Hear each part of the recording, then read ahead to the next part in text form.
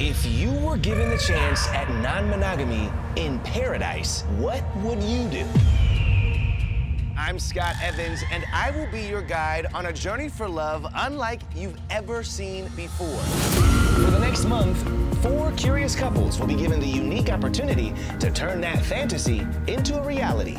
I've never been on a date with 3 people. You know what I'm saying? Me either. I'm bisexual, and he's more of a don't knock it till you try sexual. Yeah. Is kind of like our first time dating as a couple. You make a good team. Let's go. Every few days, they'll invite one of 14 open-minded singles to throuple up with them in the resort. We would like to invite With a bed big enough for 3. Y'all all right in there? They'll be helped along the way by an expert. I'm gonna test your threshold in watching your partner get intimate with your chosen third. To get their poly on. Man, I keep having these uncontrollable boners. Can you say that? Like, Yes, I can. Can we get some lube? Use your mouth. That is an order.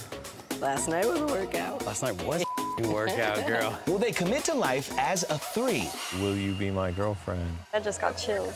The compatibility is off the charts so far. Or will this experience reveal that the throuple life is not for them? At the moment, I don't see how sex works. Jealousy relates to a person detecting a threat. I'll see you 2 bonding without me, and it's like, ooh. tension. You can cut it with a knife. It's about to get real. Have you done something alone with him? What I'm saying is that why wasn't it a group decision? I felt a connection, but you know, it's more towards me, not you.